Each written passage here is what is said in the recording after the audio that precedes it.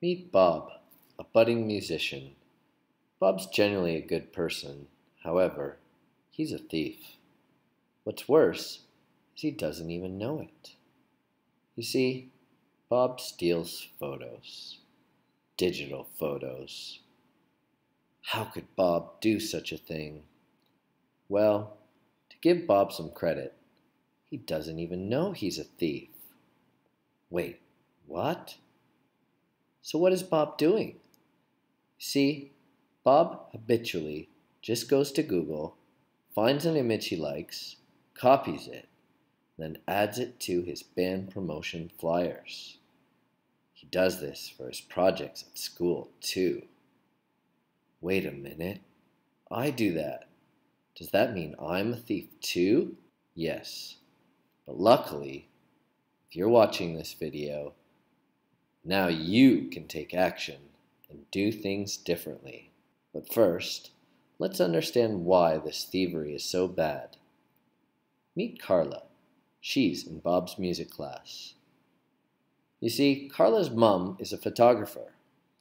Carla's mom makes money that feeds her family by taking awesome photos and selling them.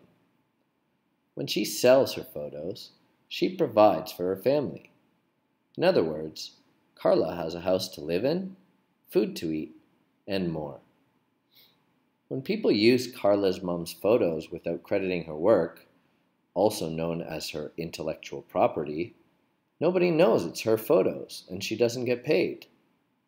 Well, you can probably guess how this will work out for Carla. So, how can Bob help people like Carla's mom and at the same time stop this thievery of grand proportion? It's easy, really. There's a lot of great resources out there, like Pexels.com. These websites or apps provide photos explicitly made for this type of sharing. What makes Pexels great is that it pulls from other picture sharing sites like Pixabay too. And the bonus? Many of the photos say, no attribution required, which means you don't have to credit the author, but it's still nice too. There's plenty of other resources out there which vary in complexity, but for the sake of simplicity of this video's message, Pexels is a good place to start. In sum, don't be a photo thief.